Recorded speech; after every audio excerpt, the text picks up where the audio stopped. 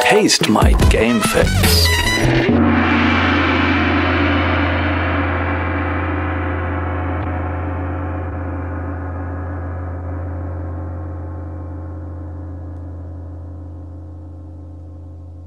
So hello and welcome to the third episode of Taste My Game Face. We've been on hiatus for a little while and we're coming back hopefully a little bit more structured with a better format and some maybe more interesting things to say about video games rather than just what's going on at E3. Not that that was anything less than interesting. So let me introduce my fellow hosts. I am, of course, your favourite host. This is Azizi Emo. I've got with me in the same room Joe Knight. Yo! And we've got Daniel Slawson, who's been on the last two as well. Hello. And we got a new presenter this time for your entertainment and delight. We've got Liz Richardson. Hello. Cool. I'm a presenter. I like that. Yeah, you can be a presenter. But like you've got your own YouTube channel and shit. You're like a better presenter than we are. We're just like jumping on your back. Exactly. Like Thanks. we want you to promote this on your YouTube channel so we can get your listeners. Fantastic. I can actually, when I do another video, I can pimp you guys out. Something like that. So we need a bit of that. Mm-hmm. Definitely. Alright, so should we talk about what games we've been playing then? Before moving on to the news? Good place to start. Who wants to go first? Who's got a cracker? Why don't you go first? Okay. Liz? It's all Liz. Sorry. Take over. Only because it's really fresh, because I finished it today. The Walking Dead Season 2. You can't talk about that whilst I'm here, though. I'm not going to talk about it. I haven't played it yet. I know you haven't. Oh, is the new episode out? Yeah. That's how fucking out of the loop I am, bro. Like, I've played it. I've played everything up to where we're at, and and it's been stellar. I've been really impressed with Season 2, actually, especially because they've lost their lead writer and have managed to create something that's so good. Yeah, Sorry, guys. I'll be back in 2 seconds. Oh, okay. Well, we can continue that then. Yeah. So, I'm not going to spoil anything because obviously you haven't, but I think this second season has been fairly good. Mm-hmm. But I feel in general a little bit let down.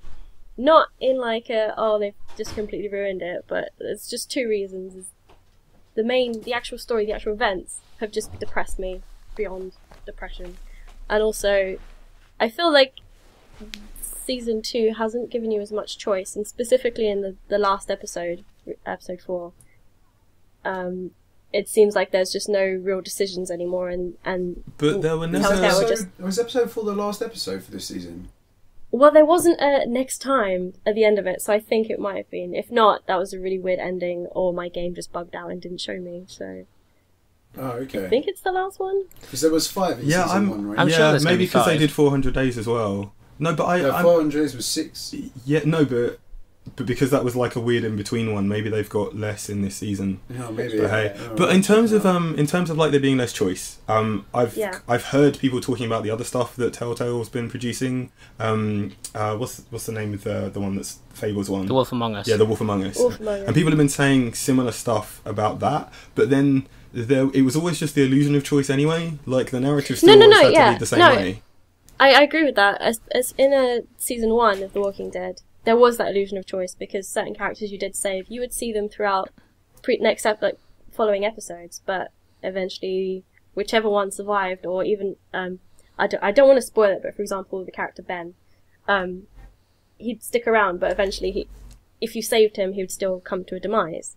Whereas in particularly the last episode, there are certain occasions when you think, I can save this person, but then there's no follow up on that, and they just die anyway. So it's a bit. It feels like they're not offering you the illusion of your choices meaning anything. It's just, it feels like they're like, oh hey, look, you made this choice, but it doesn't matter anyway because it all sucks, and we're gonna shit on you. That's kind of what it felt like. That's what the zombie apocalypse is all supposed to be about, though. No. I agree with that, but it stopped it becoming fun. Is it like abrupt when you save them and then they die? Like Or does it feel like, yeah, that could happen? There's a slight, like, time, like, but it's too short. So it's not an abrupt death as soon as you've saved them, but it's still short enough. There's not enough time for to it to feel like... hurt at the fact that they've taken away your choice, and especially when you fought so hard to try and get someone to survive, and then they just die. You're like, great, thanks, thank you for that. Right. And then they just kick you in wherever your painful parts are even more. See, but I kind of like that about The Walking Dead. I found that like season 1 made me at times feel like that. But like, I mean, not being able. I mean, in episode 1, when you choose between the two characters, I picked Carly, and her death is gonna happen. Yeah, there's no way to get around like her death. And, That's cool though. Yeah, but I think it added to the narrative and like pulled me through more. So I feel that if there's a way you can do it and it still be emotionally resonant, but I mean, if it's like, as long as it doesn't feel forced, I think it's okay. I think the character turnover in season 2 has been a lot higher though. Like, it's Definitely. been much less about linking onto characters and much more about like... drifting. Sorry, I think we carry on. Yeah, no, go ahead. It feels like... Sorry, no, it does feel like characters are being invited to your group, and then just for the reason for the death to hurt Clementine. Purely for that, it's getting a bit. I'm finding it hard to connect to each of the characters because they die so quickly. Before you know it, they're gone. So I get that. Especially, I found what was it? Is it 400 days or what? Yeah. I found the 400 days characters have really like not been implemented very well, and those are characters that I was hoping to build a much stronger relationship with than I have been able to, which is kind of, I don't know, that's kind of hurt the experience for me. Oh man, I've only just bought the game. You're telling me that it's not that great. No, I haven't had any problem with it so far, and I think the last episode is one of the strongest yet. Oh, I just not the one that you've just played, because I haven't played it yet, but the one before that. Yeah, I agree with that. Actually. That was great. That was amazing. Yeah, Michael Madsen being in it has been a brilliant voice acting cast for them. Michael Madsen's in it. Yeah, he killed it. Oh no! Kills it, bro. Oh, that sounds fantastic.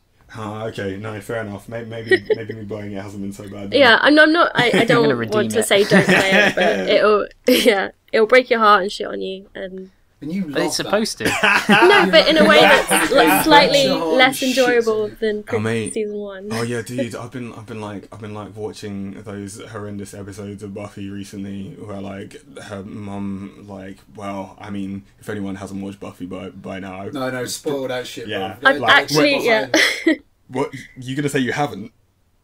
No, I was gonna say I've actually just started, because when it was going on, I only watched episodes here and there. Yes, so me too.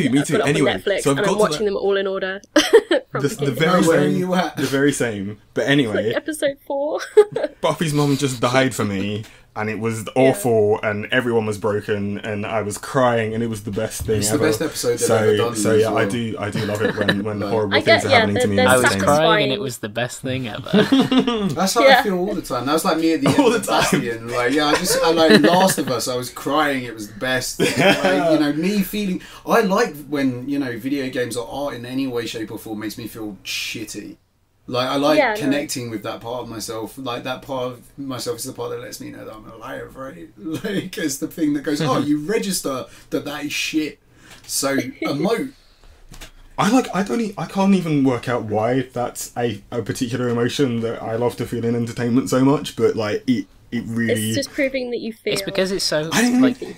things don't make you feel that in real life that often. So when something... Thank God. Just in any entertainment somehow makes you feel that way, it's powerful. Like, it's validating unprecedented. in a way.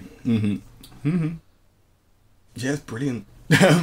Anyway, we've got completely off topic. Let's get back to the games that we played. Has anybody got anything else that they'd particularly like to dip into? I know that me and Joe spent a good amount of time playing Destiny yesterday. Have you've given that? I played a bit of that as well, Dan, right? Yeah.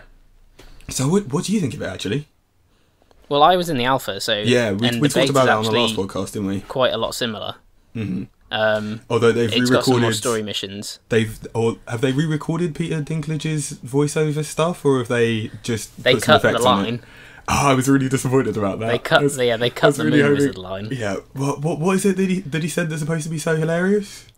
He said it was really badly acted. Like, it was as if he was asking a question and he was just like, "That wizard came from the moon?" And they were like, "Yeah, that's fine. We'll go with that one." The weird wizard dude in the beta has been my favourite thing that I've had to deal with.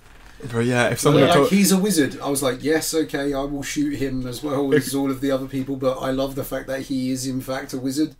It would be better if you'd also told me that he was from the moon. Yeah, it would have been better if he said he is from the moon. But hey, yeah, no, I quite like the Destiny beta, but it kind of it's kind of a bit loose. It's got this good core gameplay and like an aesthetic that I really enjoy, and a mix between fantasy and sci-fi that's got this kind of airiness to it that quite resonates. But there's not. It doesn't feel like there's enough kind of solid content. That there's not enough description of the world. Like, it's just laid out in front of you without you having any solid idea of really what's going on. And it seems that that's the kind of thing that they've tried to do, so that people that are playing it as a multiplayer game aren't missing out on like large chunks of it. But surely you should be catering for people who are playing it single player, and then letting the people that aren't fussed miss out on those larger chunks. Yeah, well, I am hoping that is something they're going to address in the full release. Like, because obviously well, it sounds like there's going to be a lot more places to go and a lot more things to see and a lot more background to everything. But having played this, I'm nervous of how much stuff there is actually going to be, because I heard today as well that the level cap in the actual game is 20. Yeah, really. See, that's what I mentioned to you yesterday. I thought it might be. That's really bad, because I mean, like, it's taken me very little time to get to like Level 8. I mean, and, like, as far as I can see, the moon is like locked off to me. And I mean, personally, for me, Destiny's been a bit of up and down. Like, I really enjoy playing some co-op in the way that, you know, I just enjoy good playing co-op is always excellent. Like good co-op with people. But I find if you take Halo and you put it like try and like correlate into like, I guess, filmic terms, like Halo's kind of like, you know, Aliens, right? You know, it's like the big military outing, like super epic. Everyone's you know, shooting the aliens and getting fucked up. This to me is really like, Destiny's really twee. It's like really kind of like 12A about everything. They have said specifically that that's something that they want to do, though. Yeah, but it's like Phantom Menace. It's like, you've just given me aliens and now you're going to give me the fucking Phantom Menace. Like, I don't, like, personally, for me, I find, like, for me, the storyline doesn't hold together at all. Like, I very rarely know what I'm doing, why I'm doing it, or I give very little of a shit. But I'm not sure how much you're supposed to in the beta. Like, yeah, but they haven't gone into it. If this is their opportunity to show us the game, then they should be giving us like that full. I mean, betas these days are usually treated like demos, and Bungie particularly. It's internally they refer to it as their Delta. They've tested the game a lot, and they're now like handing it out so that they can get an idea of what the network load's going to be like, but also to show people the game. And when they're doing that with something that isn't that specific vertical slice that's showing off to its best, well, they're not going to. It's going to be that vertical slice. So if it's lacking it in that, then I'm not sure if it's really going to be there in the game proper. Also, I'll put it forward that like, I am level 8. And I am level 8 from having a few rounds of Crucible and like playing just the missions that they've given to me. Crucible's the multiplayer, by the way. Yeah. So I'm almost halfway through to the level cap. Yeah. Right? And that's literally playing the game. That's not like me grinding it or anything. That's just me playing it. Like, what more could they possibly have to give me the background? Like, but I think from what I heard, like, they're encouraging people to hit the level cap. Like, they don't want people to never reach it. They want people to hit it, and then they can sort of access the full game. Like, they're treating it differently, which sounds really weird, but that kind of end game MMO stuff being like there for everyone. I suppose there is a thing which is that if you are going to have a multiplayer component, if everybody can hit that level cap, so they've got the same selection of abilities. And actually, there is something I quite like in the skill tree, which is that and it isn't. You can't have it in the beta, but it's obviously something that's going to be in place. As you unlock more abilities, you don't just get additional abilities on top of the ones you've got. You get the options of picking between several abilities. You get like 3 things in each class, each of which will affect the way that you play in a different way, and you get to pick between them, which is pretty cool. Yeah. And also, I suppose if the level cap's quite low, then you can have multiple characters. So no, there's lots of bonuses to that. Yeah, there looked to be like some sort of thing where you like prestige at level 15 or something, right? And you get to choose an alternate class. You get like a subclass. Yeah. But I think you can flip back and forward between that as well. Like there's a whole different thing on top of the different skill trees that I mentioned before. It just doesn't grab me, man. Like Destiny just doesn't grab me like the first Halo did. Like, and I sit and I'm kind of that's quite a lot. Yeah, but I don't know whether Bungie are spending their energies in the right direction. Like, I don't know if, like, as a company, not that I'm going to sit here and say that every Halo game was brilliant, because quite frankly they're not. But like, I mean, if you deliver me a game as good as Halo 1 and a game as good as Halo Reach, like, I'm kind of striving to try and get a bit of that. Hey Liz, did you ever play the Halos? I did, yeah. I played 1, 2, a little bit of 3, 4, and ODST. I never played Reach. And not Reach. It's the best I know. one. It's the best one. Just burn me at the stake. Just burn me at the stake. I quite like ODST though, because I always found that was trying to do something weird. Yeah, I liked those. I respect games that do weird shit. Yeah, it was like from a different perspective, and I like that about it. It wasn't just you just overpowered god of everything. I kind of I had my problem with not Reach. My problem with ODST was that yes, that new perspective was kind of excellent, but it was still the gameplay of Halo 3 too much, so I still felt like an overpowered god. Whereas like in Reach I felt a lot more beaten down. But you're a definite human overpowered god, which is it? Yeah, also I really enjoyed the fact that you were shorter. Yes, I agree. The fact that you're the grunts were like the same height as you. You're like just like a human size rather than like Master Chief's like 8 foot. Yeah, like so it's like, you know, it did make the like, mob seem bigger. Yeah, so it's like, you know, when you're like coming up against the guy, they're like a brute chieftain or something, and you're like trying to shoot him in the face, like, and you're actually having to straighten up and be like, "Rrr." Like, I really enjoyed that. Like, I thought that was like really nice. No, I can care. I can care.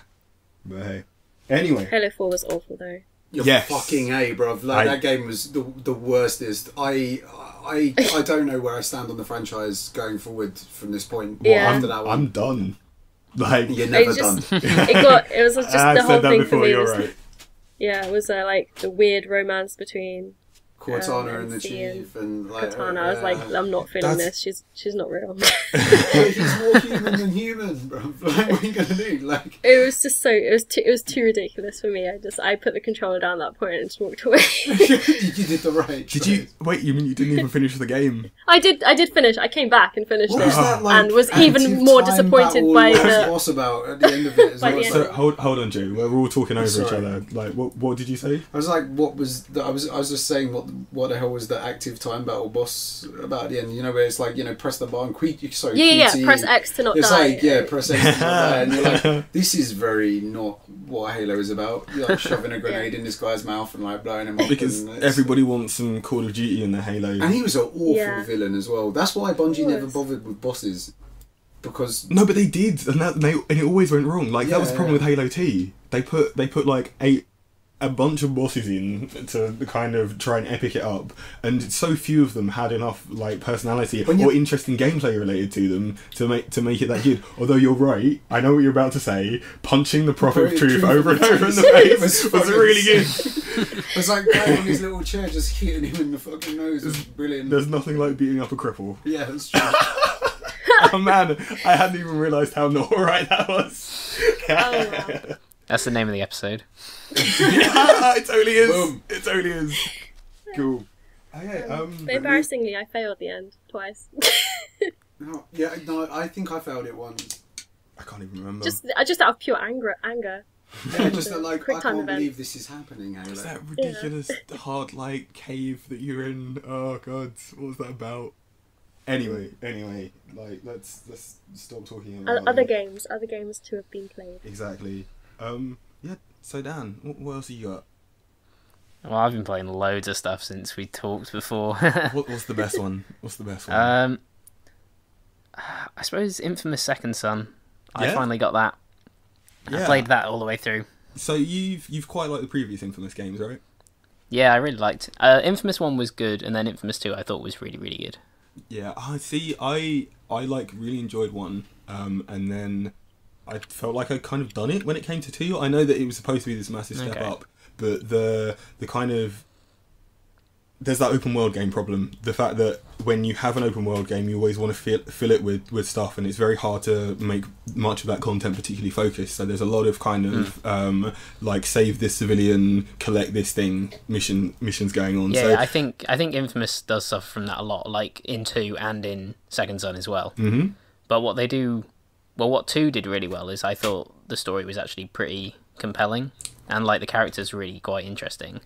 And then Infamous Second Son is kind of good with characters, and they've got really good technology, like so the faces and stuff look really good. But it kind of falls flat, and it doesn't really reference the previous games much. I have a But question about It's one of the most fun games I've ever played. the new Infamous, right? There's something that puts me off about it, right? Mm-hmm. I don't want to be Delson. He looks like a numpty, bruv. Yeah, he is, it's yeah. like every advert or video that I see with him in, it's like he's just like spewing forth this weird "I'm an anarcho asshole" rhetoric, and I'm like, I don't want to be you. I don't want to like he doesn't like connect with me. He is as a essentially an character. entitled anarchist, yeah. And he doesn't grow, I've heard. That was the thing, when I was researching out to see if I wanted to play it, I was like, does that come to a head? The fact that he is this way? Is that something that happens? But like everyone's been like, nah, he just goes on being a dick, and then he wins, Yeah, and then he's essentially. just still a dick. And I'm like, well, I'm not really interested in a character arc that's that's like that. quite a general video game problem, and No, but Delson was vibing that so Well, much I was- harder than everyone by pretending to be an actual character. And Well, no, He's this like, is and the also thing. Cole this is the Cole thing, in the right? previous games was much better. Yeah, like- really? Yeah, Cole was better? because like Cole had the thing where he didn't want his powers, but then he He had used Jensen them. syndrome. He then he didn't want them, but he can then use them to. It's the hero's do journey, something. right? Like it's one of the like stories, one of the 7 stories that everything's based on, like the hero that doesn't want to be the hero kind of thing. I didn't ask for this. Yeah, Yeah, exactly. whereas, exactly. Whereas but Delson Cole was is so but he was for me he was over the line the other way. He was such a miserabilist that I was just kind of sitting there going like, also I don't buy the like good bad systems Oh yeah, that they have the in the place. whole binary system of good and evil. Because it's so so flippant. Fable. Yeah, like, and it's like oh, you either do this thing or you do this thing, but at the same time I never really feel like there's no middle ground. I really hate games that provide me with no middle ground, because it's like, I mean, Mass Effect, right? Like, yo, if you're going to pull a gun on me, I'll kick you out this fucking window. Like, that's what's going to happen. But, like, at the same time, you know, if I'm trying to, like, improve race relations between two people, I'm going to be a nice guy about it. Like, so Mass Effect's still quite binary, though, but at the same time... Yeah, but I was this paragon renegade middle man. The binary choices, like, apply to the same character. Like, it's... Even though like, you have the... You can either punch them in the face or, like, sit them down and have a chat that with them. reporter, I just punched her in the face over and over again, bro. Like, because you're an asshole, but like you that's kind of the choice in Mass Effect. Not, are you going to save the universe or like take it over and turn it to your own evil means? It's like, are you going to save it by being an asshole, or are you going to save it by being too fucking nice?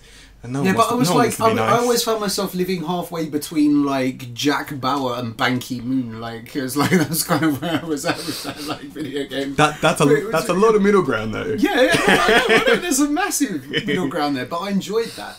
Whereas like Jack Ban Ki-moon. Jack Ban Ki-moon, that's true. He should have his own series.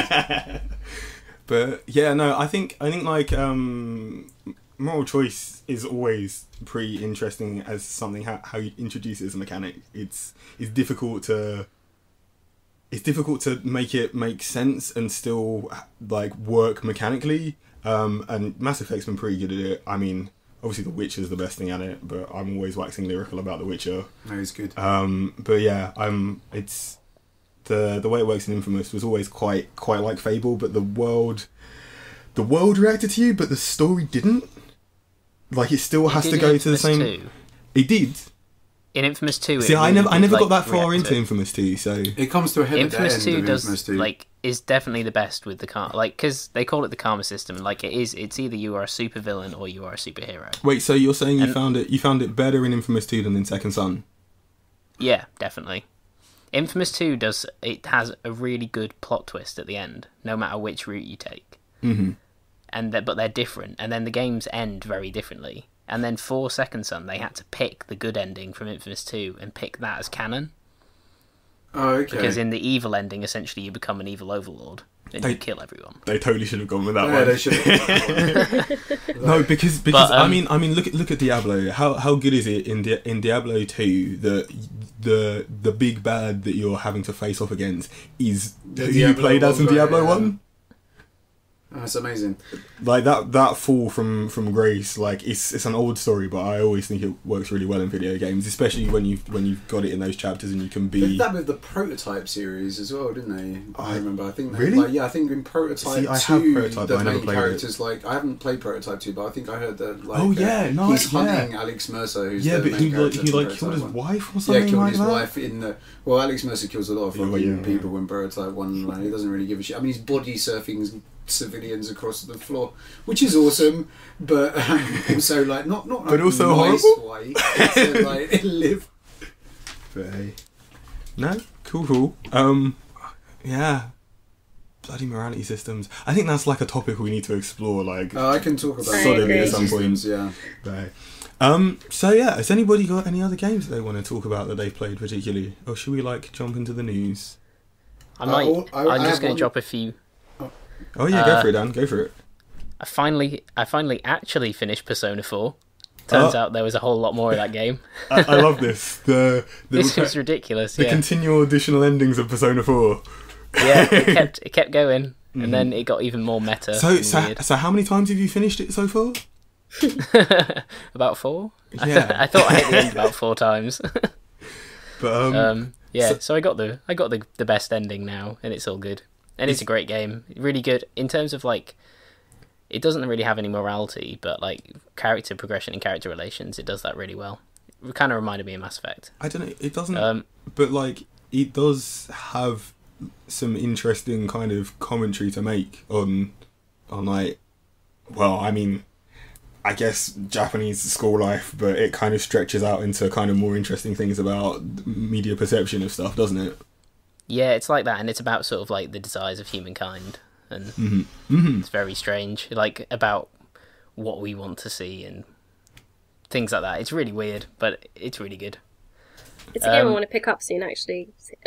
Hearing the previous podcast you guys did talking about it, it'll be interesting. It's really good. I definitely recommend it, but it's a big investment. It's on my list. Like, yeah, cool. Time investment. Yeah, time investment. But you've just taken your time and like played it a little bit at a time for a long time, right? That's like I played it's a viable way to play the game. Yeah, I played a little bit since Christmas, and I only finished it like a couple of weeks ago. Oh wow! Then I jumped into Final Fantasy X HD because it was on sale. Oh man, that was always an excellent game. I've completely fallen down that rabbit hole. It's Again? like just nostalgia. You've got it as well, you? Yeah, I do. It's really good. I mean, like I've always been a fan of Final Fantasy X. I know it's like, I mean, it's not my favourite Final Fantasy, but at the same time, I think it got like a lot of bad hype when it was like coming out. Like I think it's one of the ones that a lot of people dislike.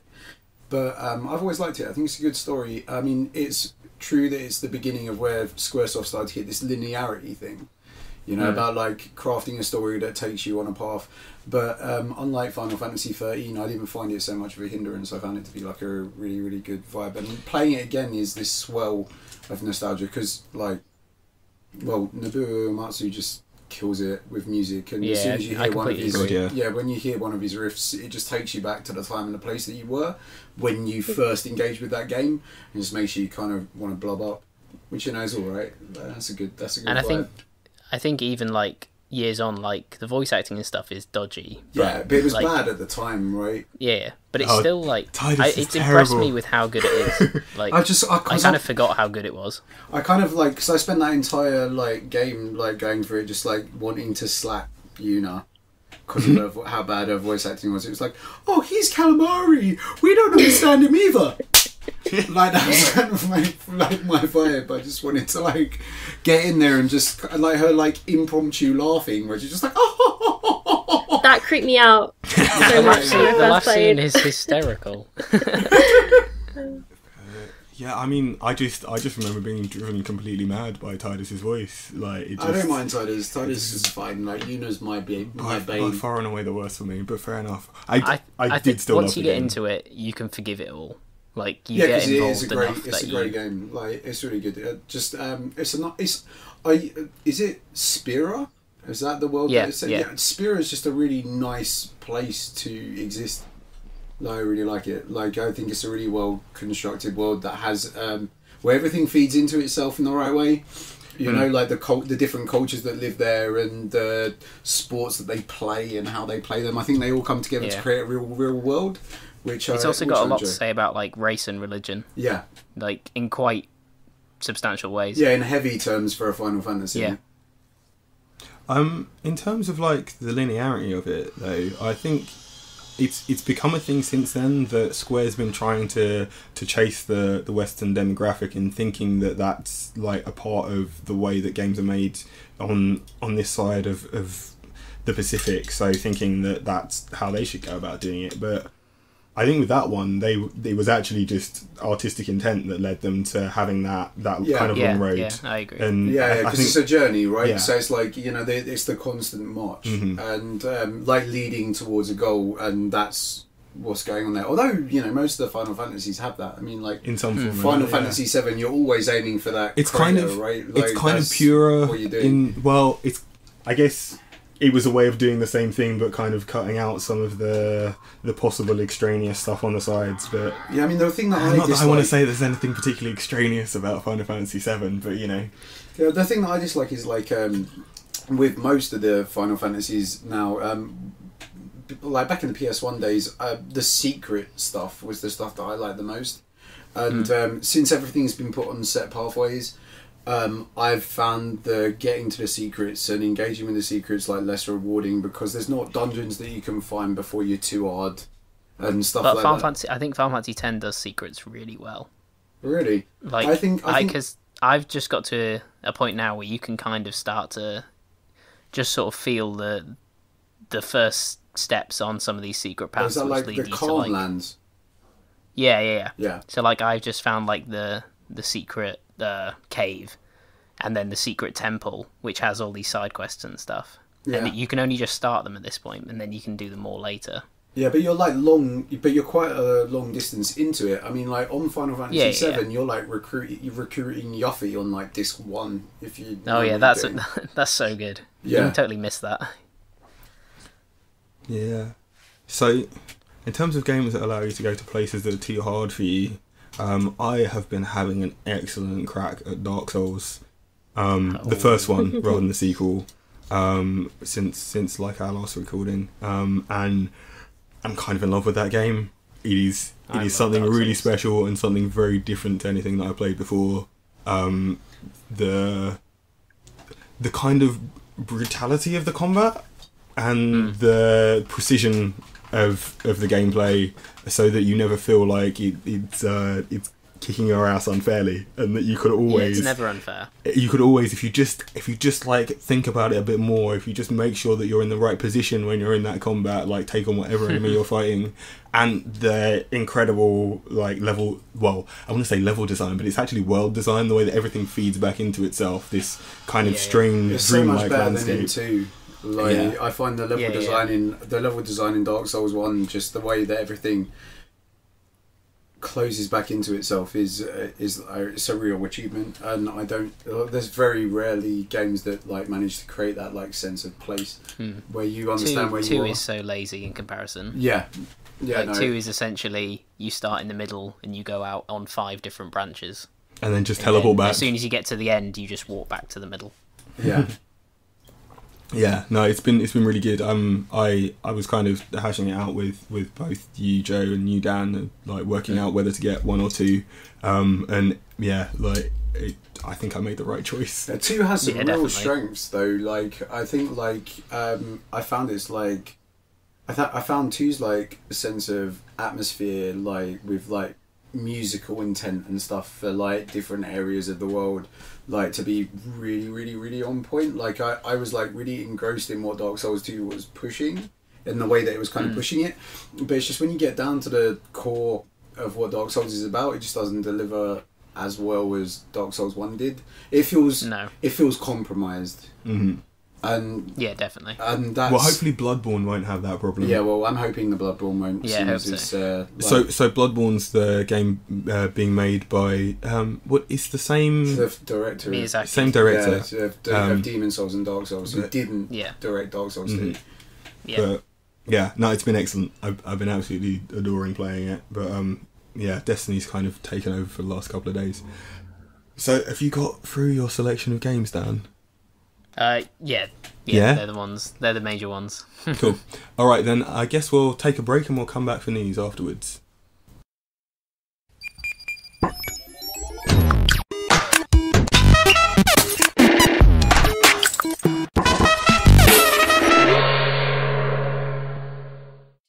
So, welcome back, and now we're going to talk a bit about some recent news and which bits we each find interesting.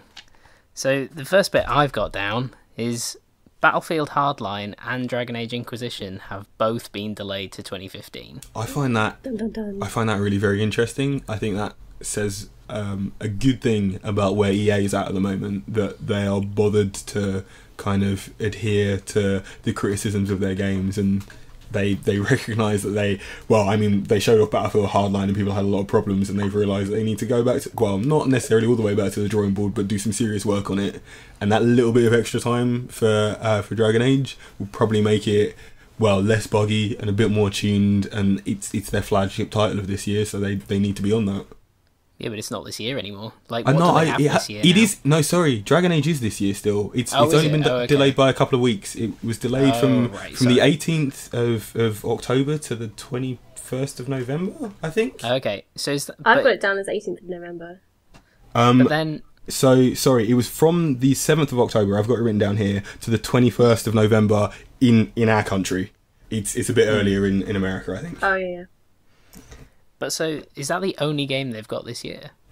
I mean, it's their flagship one. I'm sure they've got a bunch of sports titles, but... Oh, of course they do. You know, like, they're sports games. I'm sure we've got listeners that quite like them, but I'm not that fussed about them. So, okay, we're going to get Wayne on to talk about FIFA when it's true. FIFA comes he knows all about FIFA and Forza. But yeah, like I said, I think it's probably quite a good thing. Like, I'm not sure how you guys feel. I always welcome delays or pushing a title back, because at least it's going to hopefully be better. Yeah. Unless it's not better and then it's bad.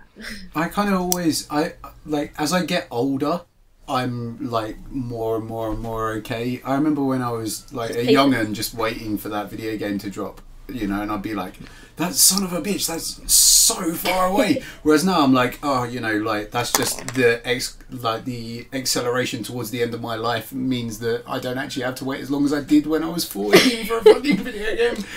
But you know, that's kind of good. I mean, I don't think it always works. I mean, like with certain games, I think delays. Duke Nukem Forever, the most aptly named game in the world. Well, that's like a classic example. But like, I mean, like, I always felt that Watch Dogs dropped off because it saw GTA 5 and was like, oh, you know what, our game is nowhere near as good as this. Yet at the same time, they released a game that was nowhere near. So there's another interesting piece of news. They changed it entirely though. There's another interesting piece of news. The mod for PC that made Watch Dogs like as good as it was supposed to be in the original trailer has come out in its 1.0 form. So yeah, like if you are playing that game on PC now, you can actually have it looking as good as it should. And also the weird thing is, even though they've made it look better, apparently it runs way better as well. Like people that were suffering kind of frame rate stutters and like sub 60 frames a second on like relatively decent graphics card make the game look better and run at 60 frames a second solidly. So that's quite nice. Wow. But have you got anything else that's like like shown stuck out to you this week so far, Dan, or is that all of the particularly interesting bits of news you got? The other bit I have is The Last of Us Live. Oh, of course. Okay, what the hell is The Last of Us Live? So it's a free event in Santa Monica, California, and Neil Druckmann, one of the game designers on The Last of Us, and most of the main cast members are getting together for a live reading of some of the major scenes in the game. And so it's like the actual actors are. It's not just a live playing. And that's amazing. Tickets are free. Like, if you can get access to tickets, like, you apply for them online, then you can get them and it's free. And then it's also going to be streamed everywhere, like on PlayStation, on Twitch, and. Oh no shit! Are they doing just scenes from The Last of Us, or are they doing some from Left Behind as well? I don't know. Just well, possibly both. I think they haven't specified. I don't know. I'm not sure if that'll be like excellent or pointless. I think it'll be excellent. I think it's just good for the fans. It's just I like a bit of that. Like, I remember Troy Baker did a reading at like Comic-Con maybe of his interpretation of the Joker. The Killing Joke monologue. Yeah, and killed it. Like, it was really good. It slowed it out of the park. It was really, really, really fair good. play. I mean, I suppose he's just so talented as like watching them do that. I mean, having watched the documentary of like Grounded, was fantastic, and that's the making of The Last of Us, by the way. Gave me an insight into what was going on there, and the fact that they put so much emphasis on the motion capture part of it. I mean, they spent a good like half hour of that documentary just talking about that. Was excellent. I found it really interesting to see their process. So I guess seeing that live is something that I would do. I wouldn't do it for everything, but The Last of Us is so far ahead in the terms of like narrative exposition. And not just in games, just narrative exposition, like all over anywhere. I think it's you've really convinced me to watch it.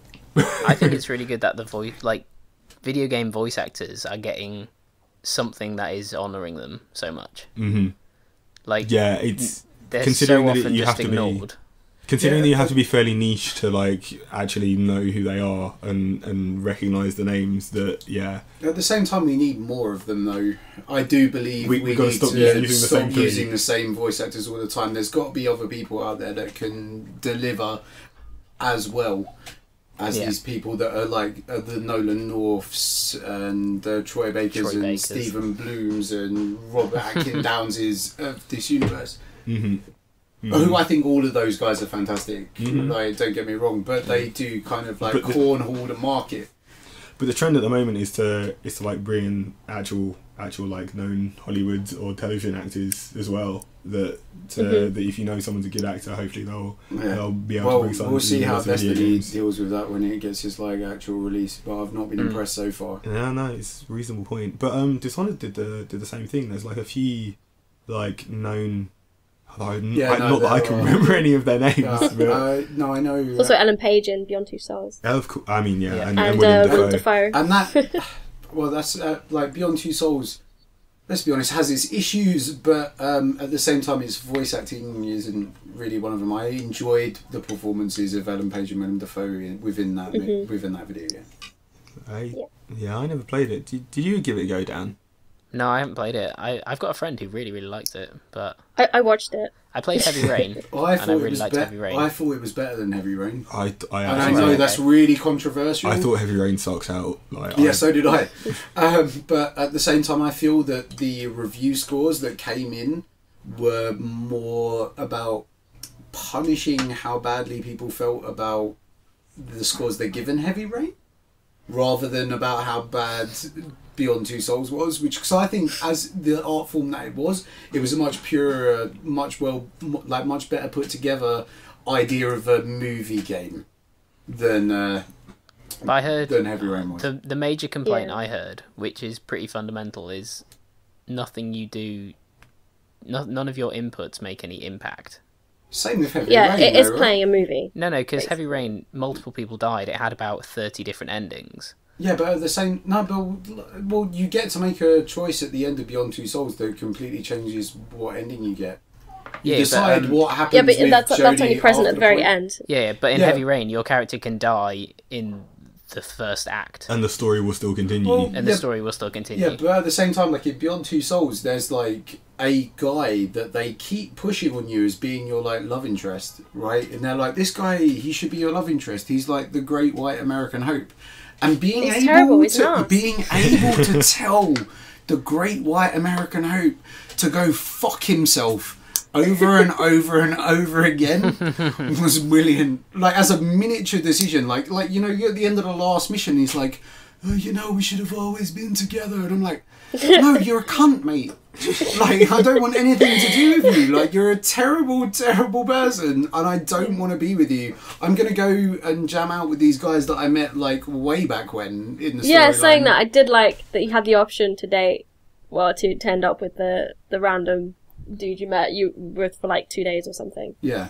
That was quite. But there's also like non-sexualized options that you can pick for the ending of Jodie's stories as well. Just being alone. Yeah, so it's like you can like be alone, or you can like go to like Is perhaps the differentiation that in Heavy Rain the kind of it's the broader strokes of the narrative that you have a choice in, but in what the hell's the name of the game? Fuck, we've only just mentioned it. Beyond Two Souls. That it's more to do with the kind of nuanced relationships that the characters that it's based on have. Yeah, I agree that with sounds that. fair. Yeah. I mean, the thing about I haven't played Heavy Rain, but as you're saying, the point that you can die in the first act and the game carries on, those are pretty key things that can change. But within Beyond Two Souls, the only difference was it mattered who you saw at the end or who was still alive at the end, but still you got to the end the same way. Yeah, but at the same time, like in Heavy Rain, you can never change who the origami killer is. Right, No, which but is that would be but that's weird. the natural like end point of it, right? So you can adapt the ending, you can change it, but like you can't, like because you know you have those like 5 characters or whatever that you play as. I was really hoping that the game would flip who the origami killer was depending on what happened and how the situation panned out. That would have been awesome, but it didn't do that. And but Beyond Two Souls never made me feel like it was trying to do that. Because it's not a murder mystery. No. The emotions of David Cage. All One of of the things those I really liked emotions. one of the particular examples in Heavy Rain I really liked though was one of the characters like used this sort of drug to make himself better at solving crimes, essentially. And if you go down a certain path with him, he essentially overdoses. Yeah. And he becomes like this. He becomes this weird drug addict. And does he get even better at solving crimes when he's addicted though? Is he like some kind of broken? He just breaks down. If only the voice acting in that game could have actually stepped up to the plate. Like the weird kind of French Canadian voice acting trying to be American thing that they have going on in it really hurts it for me. And the fact that Ellen Page and Willem Dafoe are just there being good at acting in Beyond Two Souls made me able to believe in it more. You know? I do want to play it. I just haven't got around to it. It's a fairly good game. It's worth it. You maybe shouldn't buy it, but I can definitely lend it to you, Dan. Yeah, no, that's a good point. Don't buy it, but I wouldn't have the money to buy it, but I'm committing to other things. Anyway, guys, back to the news. I've got like a couple of things that I've noticed that have been going on, but like since E3 there doesn't seem to have been like much particularly exciting in my universe. Like QuakeCon happened, and there's been on the esports side of things the International and EVO going on, but obviously the International and EVO are both absolutely massive for people that are really into them, but I have never really seen a way into fighting games, and I am still very dubious about actually sticking my head too far into Dota, because I think I'd love it, but I think it might break me. I think you might like it too. Oh, have you been playing Dota? No, I've been on a League of Legends binge, but I still like both of the games really, but I just don't play Dota. But because the LCSs have been going on for the League of Legends summer series something. And I know what you mean in that if you're interested in it, it's really, really exciting seeing the esports. But if it's not something you're into. It's dangerous territory because you could just get God, sucked in, and that's what you want to do. on a PS1 control pad. Yeah, I actually watched some Mortal Kombat Evo, and I really enjoyed it. It's like the first time I've ever watched any of it, but What Mortal I've watched a Kombat are they few. playing? the newest one, Mortal Kombat 9. Okay, yeah. Yeah, but it was pretty exciting. And then I also tried to watch the noob stream for Dota, and I just got lost in the first fight. I got bored, essentially. It's not very fun to watch. Like, Yeah, if you it's don't one know of what's those. going on. It's one of those games. Unless you know it, it's difficult to watch. I mean, Yeah, I even on can't- like, even on this newbie stream where they were trying to explain everything, I was just like, nah, I can't be bothered Yeah. with this. I found trying to because I play League, trying to explain League to someone, just their eyes glaze over, and even though I'm really excited about it, and I think I'm doing a good job explaining it, I just you can tell they're not going to get, unless they play it and get hooked themselves. yeah. It's difficult. I quite like people explaining their like passions to me, and I've had some good conversations with people that have played like LoL in the past. Because it's interesting to me because it's kind of based off of things that I understand, you know, like that kind of Western RPG architecture and stuff like that, which I really enjoy. But at the same time, I don't think I get personally much out of playing them.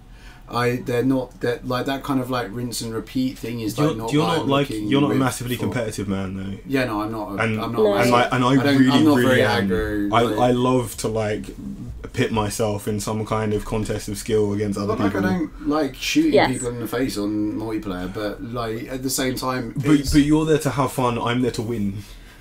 Yeah. So Yeah, I know that yes. if I start playing it, like, I can just be consumed by it. I don't play to win. I've never played Yeah. to win, and I will never play to win. I play to have a good time. But at And that's but different. at the same time, it means I'll never have the fire. The fire. I'll never The have fire. that. I don't know. Just to clarify what League of Legends and Dota are. That's a good point. Which Everyone knows what those. yeah, but Multiplayer, I know, online, Because you're battle gonna have to say arenas. the words that No. we're not allowed to say on this podcast. What words? But it's kind of like this game about like this thing like. Stop saying like. What are you gonna do? So, I think the thing is though, until I had it explained to me very recently, I didn't have a good concept of the basic mechanics that the game is set up around, like the victory conditions. The fact that the concept is that you have to push into the opposing territory. It's a top-down game, and you've got a selection of 5 heroes like spread across a map, trying to push into an opposing territory to break down a base. Via 3 lanes. Nobody has successfully told me that before. It's ridiculous Yeah. considering the amount of conversations that I had about the game. But yeah, it's in concept it isn't very complicated, but what makes it complicated is that those heroes can all have a vast selection of different abilities that all counter like different ones of those heroes in different ways. So And your composition matters incredibly as well as player skill for each character being played. and where you position all of those heroes on the battlefield can completely change the way that things work. So yeah, I've also been watching some of the noob stream and finding myself kind of drifting off, but also knowing that if I hold on for long enough, then it will start to make sense, and I'll really be able to like key into the thing that people love about the game. So I think playing it for a few times and actually experiencing it yourself helps more to enjoy watching other people playing it for that specific game type. what's the MOBA? Are we going to call it a MOBA or a Lords of Management game? I'm not sure. Well, it's multiplayer online battle arena is MOBA, so What's the? I think that's what most people know it as. Indeed. It's definitely what most people. I kind of like tried Lords to of get. Management game. I tried to get MOBA banned as a word that was said. It on doesn't the like podcast. it doesn't mean anything though. No, I know. It's just my own personal prejudice. No, So but- many people shout at each other about it at the pub. But that's exactly the thing. It's those words. If you say multiplayer online battle arena, and like unless you have a specific concept of exactly what that is, how are you supposed to interpret that as the game type that it is? It's a really bad genre name. Yeah, but I don't know. But pretty that's bad. more per girl. Like, there's so many. Like, they all fall into the same. fucking MOBA sounds bucket. more like Smash but- Bros. But massively multiplayer online RPG. It's not an RPG. No, but MMORPG, Oh, sorry. MMORPG. Like you can understand what that is. If somebody just says that word to you, have some kind of glimmer of insight into what on earth that kind of game might be like. But massive online battle arena, like I just think the Thunderdome, but really really big. I think Smash Bros sounds like the best suited to that. To MOBA. Yeah. Multiplayer online battle arena. Sounds like Smash Bros. I agree. I agree. So yeah, there you go. It's a bad genre name. I put my foot down. Anyway, back to the news. So you had a couple of other things, didn't you, Liz? Me? Yes, I did. What should I start with? I'll start with the Yog Ventures Kickstarter cancelling. So I've heard about this, but I don't know what the Yogcast and Yog Ventures is at all. Okay, so the Yogcast is a channel on YouTube run by Lewis Brindley and Simon. I don't know what his last name is, but he's a dwarf. He's not really. And they got popular playing Minecraft and also, well, actually playing World of Warcraft, but then Minecraft got them more popular, and they just got so famous that they decided to team up with I can't remember the name of the publisher, but to create a game, to build a game that was just massive in scope, incredibly large, and they started Kickstarter for it after they raised over $500,000. But something had happened. The person they put in charge of managing the budget hired an artist. I think he was paid over 35 grand up front. He worked on the project for 2 weeks before going off to work for LucasArts. And because they fluffed the contract with this guy, there was nothing they could do, and so far they lost a lot of money and then just decided to stop the Kickstarter for the game, and a lot of people lost out, which is sad. I'm not entirely sure what the game was supposed to be. As far as I know, it was just too big. It was like open world / build your own things. I guess like a little bit like Project Spark, to create your own games within. And I think there was a campaign as well or something. I'm not entirely sure. You can research that yourselves, but it was too big for their boots, let's just say. So what, I mean, the kind of cancellation of it, as far as I understood, has resulted in them taking the Kickstarter money that people have given them and spending that on other games that they're now giving back to those people, correct? Something like that, yeah. So part of the money's going into producing the physical rewards that they promised the people already. And also, instead of refunding the money, they're giving them a different game. That seems pretty unreasonable. I mean, like, obviously they can get some kind of an excellent deal on that, so they're not... It depends how much you pledge, though. If you only pledge, like, $25, you know... What if you already got the game or it's not one you want, though? Are the physical rewards... But don't tap the microphone. It's the worst thing to tap. Go again. Are the physical rewards based on the, like, vaporware product that never turned up? Yes. No? Oh, no, well, I think I don't know. Right, so you're going to get like a soundtrack for a game that doesn't exist, or a statue, or like a t-shirt for a game. I'm hoping they don't do something like that. That would just be depressing. Oh my god, no, that'd be the best. Imagine it's a like, taste of what you can never have. The weird kind of gain of worth that kind of stuff might have, though. Like, well, the thing is, I also think it's something like t-shirts as well that promote the game, which is never going to exist. Even if it's just something with the name on it. You know, key rings, t-shirts, mugs, it's still got the name of the game that isn't theirs. I'm not entirely sure how I'd feel about that if I was... Be slightly depressing. You'd look over it to every time you had a cup of tea and think, this cup of tea tastes bitter now. This mug cost me $100. Yeah. Oh well. Okay. So yeah, that's quite sad. So what's the other thing? The other thing is Oddworld New and Tasty remake, which I'm so excited for, but I'm saddened because there's been no news of it coming to Steam, and I'm not a console gamer anymore, so... I'm quite confused about that. I assumed... I mean, I know it's out today on PS4, which makes me very happy because I have one, but I assumed that it was going to be out on PC first, because I was listening to an interview with Lorne Lanning, reading an interview with Lorne Lanning, And he was talking at length about the only way that they managed to fund the making of New and Tasty is that they'd reacquired the IP from their publishers due to a bit of a legal dispute, and then been selling the old games on Steam, and all of that money had just been feeding back into making New and Tasty. So obviously the serious fan base that they have that like values them enough to like put their money down is on Steam. It's got to come to it eventually. The old games and the HD remakes have been on PlayStation as well. Yeah. Oh yeah, of course. Oh yeah, Stranger's Wrath was a Xbox exclusive, right? That and PC, but that's been ported. All of them have been ported over to the like PSN. Mm-hmm. Now even Munch is over. Even Munch is Odyssey. Yeah. Sweet. I loved Munch's Odyssey. I mean, like that whole universe of that literal like own kind of created universe that they have is absolutely excellent. Oddworld is something really special. That it's artistically different. burgeoning and really quite commentary on our own stuff that we have going on. Like Abe, I always found that like when I put in Abe's Odyssey for the first time, being hit by that first cutscene, which is basically like, this is how capitalism works, kids. They're gonna eat you in the end. Like, I found to be fucking brilliant. Like, we've run out of cows, so we're gonna feed you people. Yeah.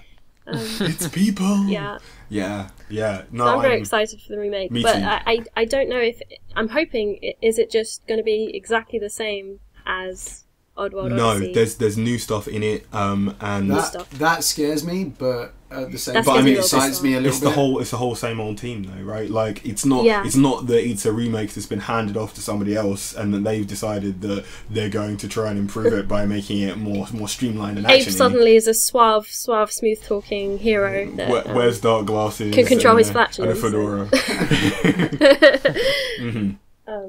But yeah, as long as I'm like possessing sligs, like gluckens and farts, I'll be fine.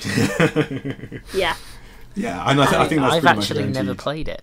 Oh, you're in for a treat. Great. You're in for a fucking treat. It's very good. The only thing is, I really hope that once I've had this, because I actually felt that Exodus was a better game.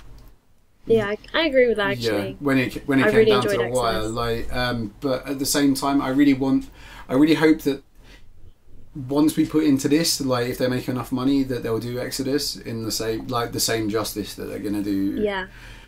I was actually surprised that they weren't doing it with both of them at the same time. I thought that, considering that they are the same story, that they would be attempting to create a kind of proper cohesive narrative between the two. Exactly.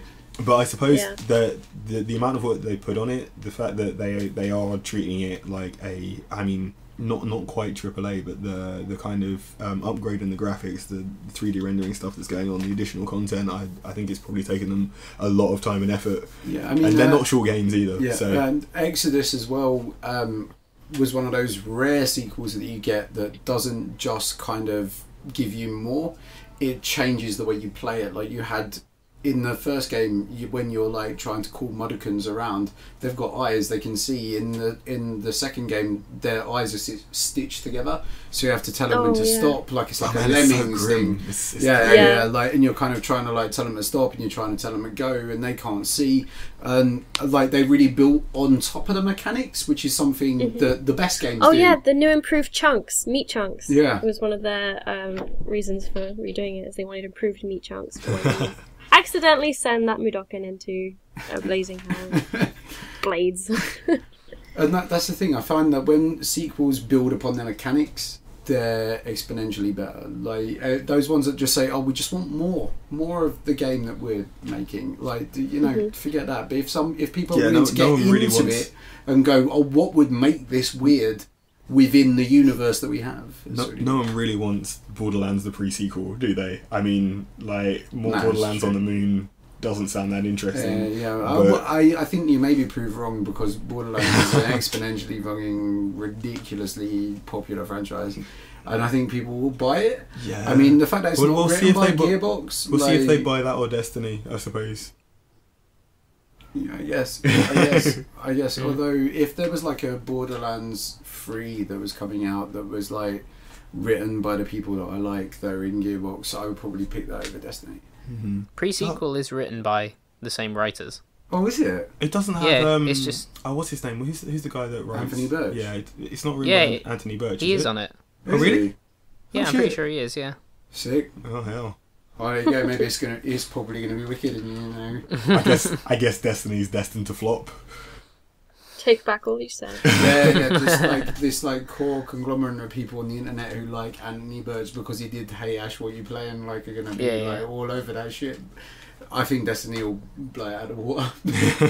Just writing, I made Halo on the box is gonna definitely sell copies of fucking Destiny.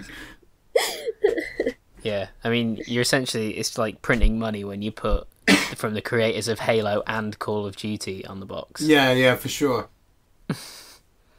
Yeah, they can probably get away with a lot. Yeah. Yeah, we'll see. All right. Is that the news wrapped up then?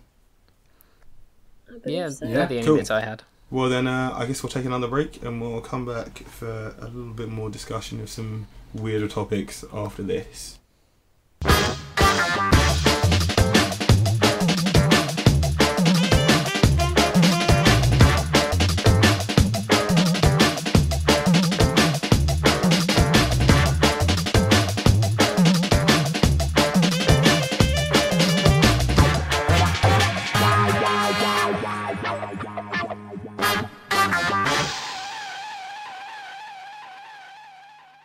That makes me just think That of was- the tick. Does it? The tick, that was his battle cry. Spoon! Alright, we're back again, and I've been given the arduous task of presenting this next segment, which is about topics of interest, or things we want to talk about. And Daniel, you have something you want to bring up? Yeah, okay. So, while playing Infamous Second Son, you're going around, and then for some reason you find a dead body. And this starts a little side quest, and you see this weird figure, and then you end up taking some photos and picking up a wallet.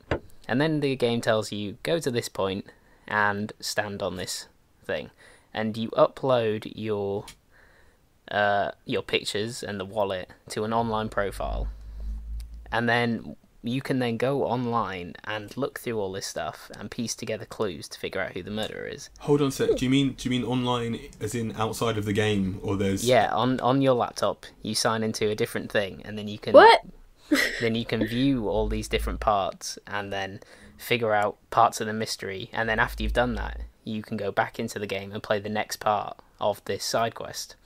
And this side quest is like a few hours long, and it takes a lot of like, weird sort of puzzle solving, like you're logging onto like fake websites, using like fake email addresses and things, and answering like, oh, I forgot my password questions, or like logging into a secure server and putting in different codes. And it's all this like really quite in-depth sort of problem solving things in order to progress in this side quest. And it is one of the best side quests I've ever done. Really, really satisfying. And That's really cool. I was just wondering if anyone else had any other really cool examples of like what would be called like, it's an ARG, isn't it? Is that like alternate reality game? Yeah. So like if anyone had, I mean, like System Shock 2 immediately springs to mind. Like obviously that's a really old game, right? But Shodan definitely emails you the main like antagonist of that game. That was the only way that people communicated over the internet back then as well. Yeah. So it's like Shodan's like, yo, this is what's going on. Wait, did you actually play System Shock? Yeah, I've had a go. Oh man, no, I've never even, like, it's before I knew that PC gaming was even happening, really, I suppose. It reminds me a little bit of like Metal Gear Solid, when you can only progress for the rest of the thing by well, there was a password on the actual physical box of the game or something. Oh, like Metal Gear. Yeah. Yeah. Yeah, that was yeah. great. It really, really was a really good way of like hurting piracy of that game. Yeah. But then it's also rage-inducing when you've rented the game from a video store and they give you the crappy box. Oh gosh. Yeah, what do they do with all the nice boxes at Blockbusters for the games? Like, where are they hiding them all? They take them out back and then they shoot all them. over them. Yeah, and then set He's them on trying- fire. Unfortunately, they probably bin them. Sons of bitches. But I know, like the whole kind of semi-reality oddness that goes on in games. The only thing that I've experienced like that has been in really recent times, and that was a beautiful part of the Last of Us DLC that I kind of don't want to spoil for anybody that might not have played it. That kind of makes that jump, and in a way that is, as all of that game is, particularly emotionally affecting, but like in a kind of memories of the experience kind of way. But yeah, like I said, I don't want to spoil it. So you actually just reminded me of another bit in the Last of Us DLC. That, you know, because there's part of the Last of Us DLC that takes place in a dilapidated mall? Sort of mall, yeah. And there are certain shops there, and the posters for the shops that are still on the walls have Twitter feeds on them. They do. And you can go to the Twitter accounts, and they have like an account of the shops in the apocalypse. So it's like, oh, we've got like loads of water in if people want to come buy water, and it's like, okay, we're having to close, we're leaving, and all this stuff. That's fucked up. But That's really brilliant. amazing. I think that's really good for immersion. I think and there's just... about 3 of them, like 3 shops with Twitter feeds. See, you say that's good for immersion, and immersion, but outside immersion. Yeah, but the framing that thing in the real world, to have a virtual shop that is represented in the real world in the time of the things that's happening that obviously isn't happening here. It kind of throws me out. I don't know. I think what would be excellent, what would be a really good idea, is if those shops didn't have the kind of like, oh, we're flooding, we're getting out of here, we're closing down kind of thing, but they just had normal tweets, and then in order to say if they wanted to promote a new game, they could start faking the outbreak through extra tweets. That'd be clever. That'd be quite awesome. That'd be absolutely brilliant. They do have like some tweets from before. Like, they've done it in such a way that you can read through them from like before before things go wrong through the whole catastrophe. So it's like, yo, we've got new jackets in. Yo, now it's the apocalypse, and we are a safe house if you want to take us up on that offer. Or it's like, oh, we're out of stock of like bandages. Like, we've run out of bandages. Just to let you know. Things like that.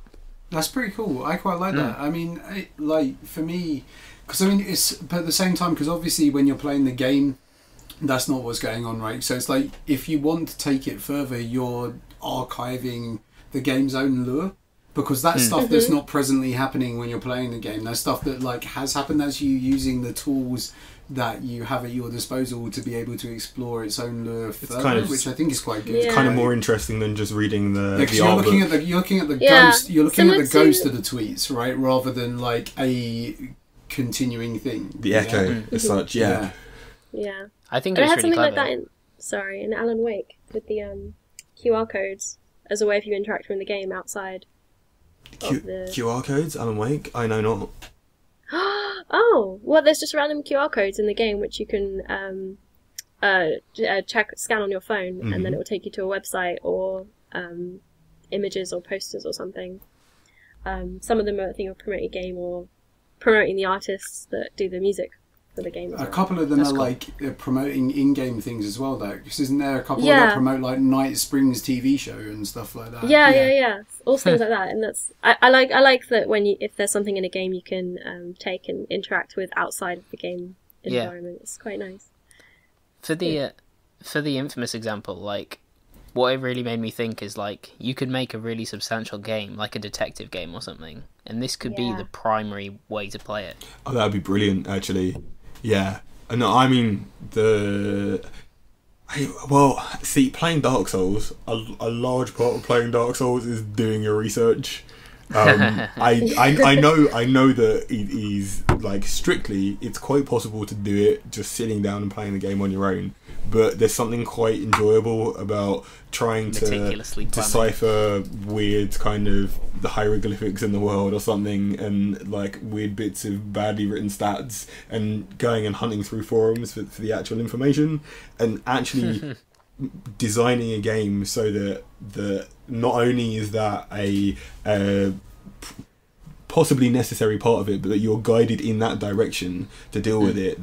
It's kind of a useful skill to have for life. So like, if you can get good at doing it in a video game, then like you could have fun whilst you're doing it in a video game, and then be able to apply it to actual weird situations in the rest of your life. At the same time, like the interesting part of it is Game FAQs was the forum for that forever back in the day. Of course. Like, and that was really, really good.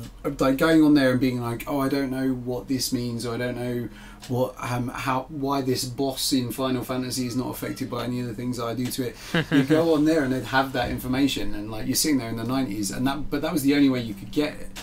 Like now, I find with the major websites all doing compendium guides, I find it, I don't know, it's like less cool. It's too easy to complete. Yeah, because it was always on these really weird, like text-driven, like massive articles that people would. There's probably like it felt more like research. There's probably like a really clever way to make a game so that you can't just like feed off of a guide to work your way through. Game FAQs the game. Game FAQs the game. Go on Game FAQs. And, well, that's actually interesting with Infamous as well. Like some of the numbers that you get, some of the codes that you need in order to progress are random. So you can't just go on a guide and like read them up. They did that in. So you have to like log on to the internet and it's sync with your version of the game to be able to progress. They did that in Dishonored as well. It was quite nice with like some of the safe codes that you'd find. They would be randomly generated. Well, not completely randomly generated. They'd be one of several different numbers. So that if you really couldn't be asked, you could jump on the internet and just go through all of them one by one. But if you actually want to really be able to progress and feel like you've achieved anything, then you actually have to go and find the number yourself. Yeah. Also, like terminal hacking in Fallout, it was always random, so you can just hack a terminal by asking someone online. Yeah. So there's definitely ways of designing around it, but having played Dishonored again recently, like even in the opening areas, there'd be points where I go to a safe and I pick up a letter and it says whiskey, and I'd be like, what's going on? Whiskey? What does that mean? And I'd see on the wall that there was a bookshelf with bottles of whiskey on it. I'd take the whiskey bottles off of it, and then etched onto behind the whiskey would be the code that I needed. Just a little bit clever, and you just sit there and go, oh, you fucking or reading in somebody's diary. Bringing that in. Reading in somebody's diary that like there is a specific date that's important to them. Yeah, and then putting that over. And he's saying nowhere that is. This is my birthday. Yeah. And then you go to the safe and you enter the owner's birthday, and then it opens, and you just sit there going, I didn't need a guide. I used the world. It makes you smart. It makes you feel smart and more like you've achieved something. It's also quite empowering, you know, because you feel like you've seen your way through the puzzle. Mm-hmm. Yeah. Oh, it's really good. It's difficult. I think it's quite difficult. More games should do it. It's difficult for the game designers to pitch that right, though. I mean, unless that is the mechanic of your game, unless what you're going out to do is put puzzles in people's way that they have to think their way through, then if you are making something inaccessible to people that don't want to necessarily engage like on a mental level as much as that with what they're really designed for. I agree. But that's what I mean. If the game is about that, then it isn't for them. But if the game is essentially about something else, and then you put that in the way of progression. Oh yeah, so like if it's like an FPS shooter and it's got these random puzzles, you get annoyed at and angry. But and I think they did that fantastically, though. Being a first-person shooter, Deus Ex always had loads of different options for getting around things, though. Yeah, which is great. Yeah, really, really, really good. But at the same time, like Dishonored's a first-person adventure game. It's like, but this is just holding off. In Dishonored, those things were optional. That's how they dealt with that. It's holding off the options of more stuff. So it's, you sort of get into this position where you're like, oh, I can't be fucked to figure out this passcode. I'm just going to get on with the game, which is never a situation that I find myself in. I find myself in being like, okay, I will spend the next hour of my life walking around this room with no enemies in it, trying to figure out what the hell is going on. But I mean, imagining your avatar literally scratching their head. I mean, like, I've been playing video games since Tomb Raider. I remember falling asleep playing Tomb Raider and then having the answers to puzzles come to me in that between sleep. Just being... I had that. I know what you mean. I mean, just having a bit of a nap, and then you're like, I know now. Suddenly it clicks, and you know where to go. I love my subconscious. It solved so many problems for me without actually having to be involved. Yeah, like I found that on our degree, by the way, Dan, quite a lot. But hey, okay. So what was the other thing that we had to chat about topics wise? You had Joe had another topic. Yeah, something, Joe. Okay, so I want to know what everyone's vibe is with pre-orders. Which, okay, basically mine falls down to this, right? I love a good pre-order if it comes with a hat. Because I collect video game hats. I put them on a cuddly head crab, Which is also a hat. Yeah, who is also a hat called Gregory from Half-Life 2, and I enjoy modelling them on him. Yet, as we propel ourselves further and further and further into the capitalism universe that is video games, I find myself hating myself a little bit about it. I want to, because I think pre-order culture is like broken on so many levels. Well, it's like it's something that the publishers want so hard, because showing that they are going to have those sales numbers so that they can manage to distribute their games successfully to all of like the brick and mortar retailers is key for them.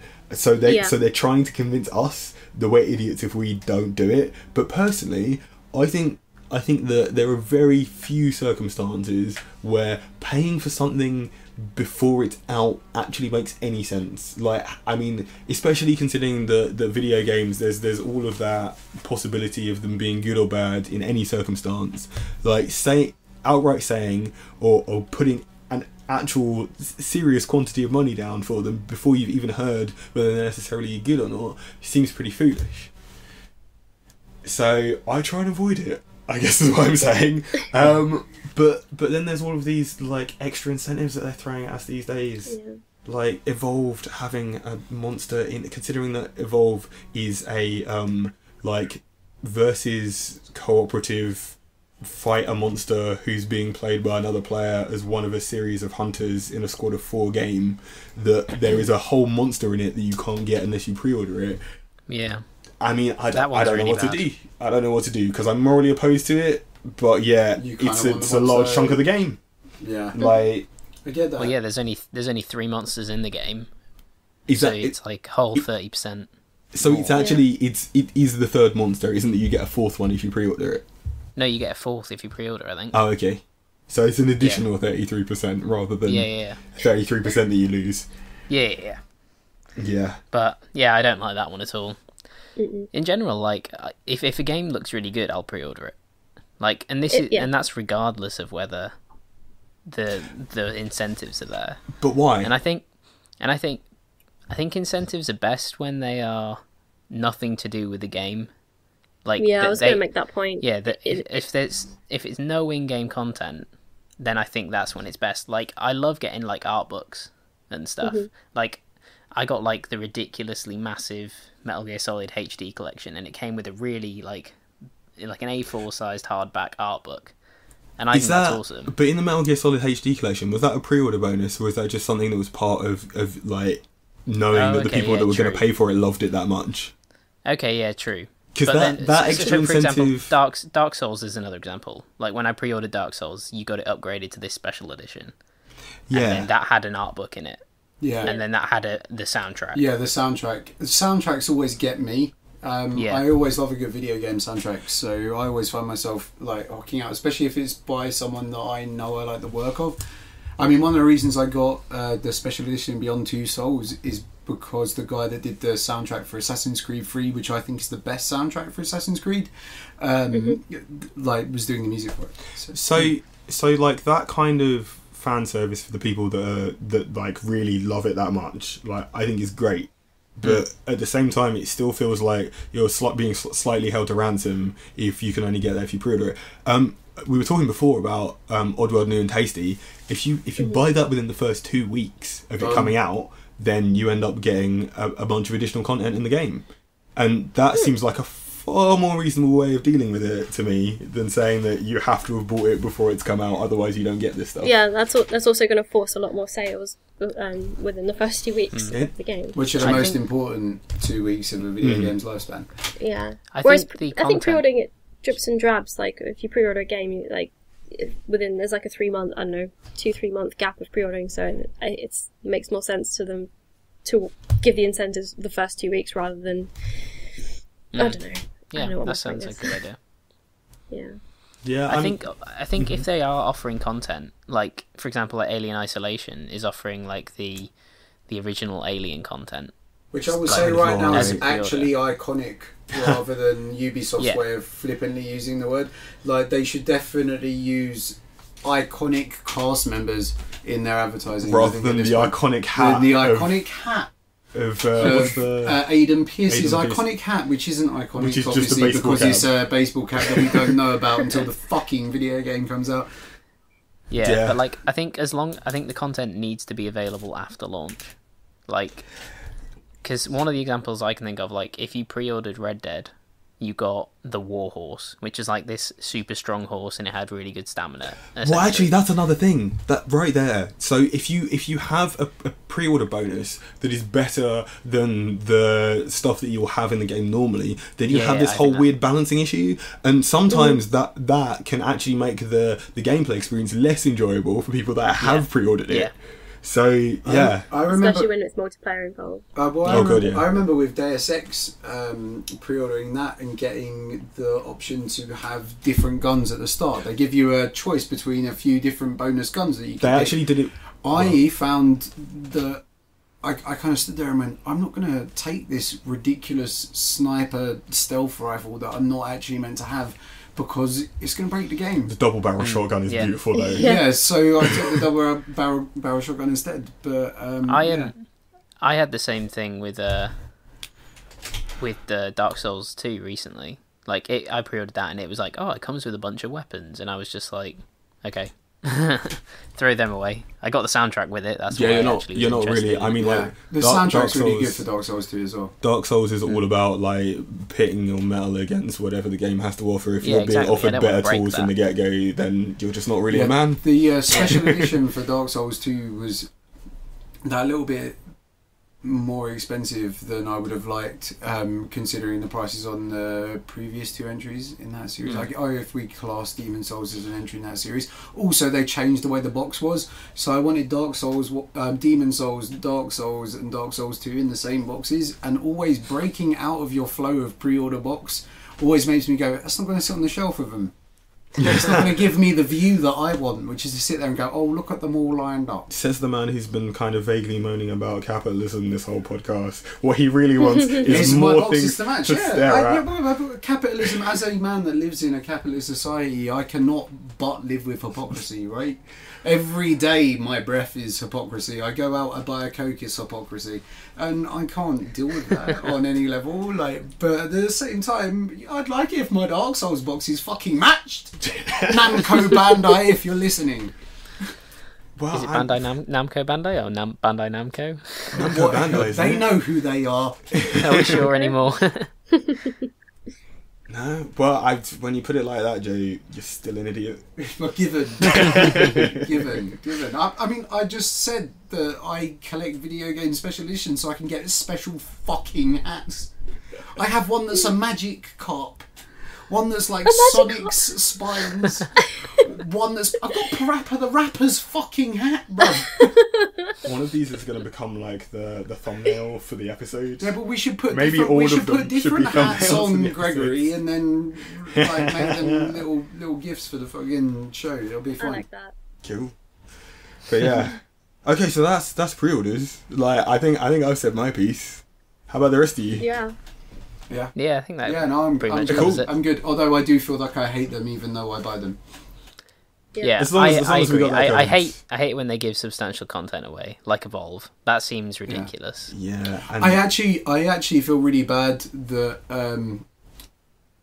you know when certain consoles get an hour's more content. yeah. Oh, I- yeah. even when I it's the think one that that's you really- own, I think that's really dark. It's Yeah. itchy. I mean, I own a PS4 and I got the extra hour for Watch Dogs, and I sat there thinking, Xbox One guys, it's pretty bomb for them. This is just the companies themselves, like Microsoft and Sony, Yeah, putting money in Ubisoft are to really exclude on someone. giving PlayStation an hour's extra content as well. Since Assassin's Creed 3, they've just been like, Yeah. have an extra hour.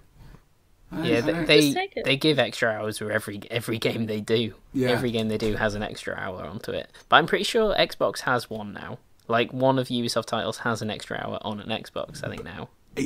Isn't there one of the new ones? I don't know which game. I don't know which game it is, but I think it's got an extra hour on both consoles, and it's just a different hour that you get depending on which one you play it on. Jesus Christ!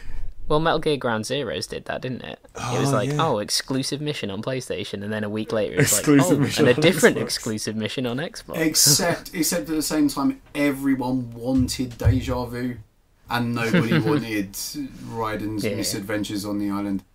Yeah. I don't understand why they do that, because surely the only reason for doing that would be like, we want to make people buy a different console so they can buy the same game and play the different exclusive hour on a different console. That's why I don't like console exclusivity. That has always bugged me. Man, I hate it entirely. Like, in my ideal world, I would just have a good PC and I'd be able to play everything. Like, all the time, and ported, but not terribly. Indeed, would be ideal. Indeed. But as is, Naughty Dog make games on PlayStation consoles, so I have to have one. Yeah. Damn it. That is literally my reason for owning a PS4. So yeah, there you go. Cool.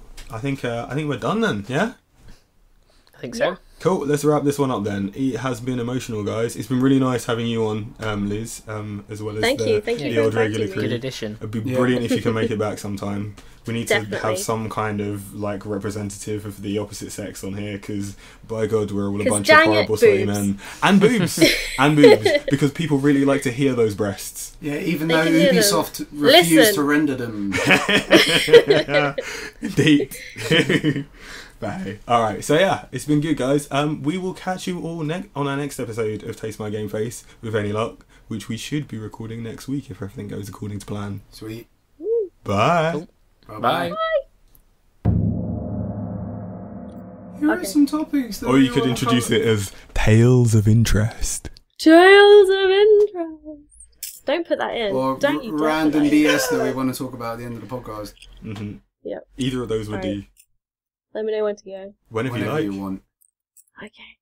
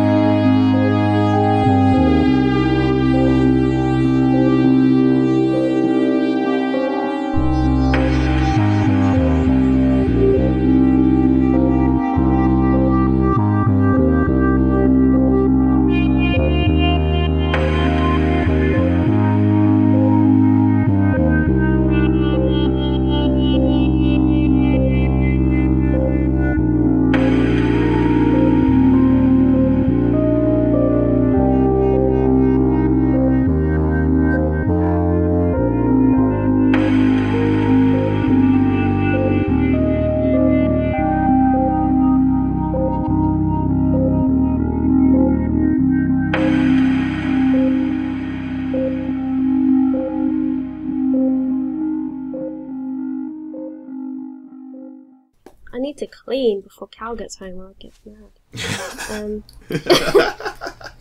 Oh, I'm probably going to put that in the podcast, by the way.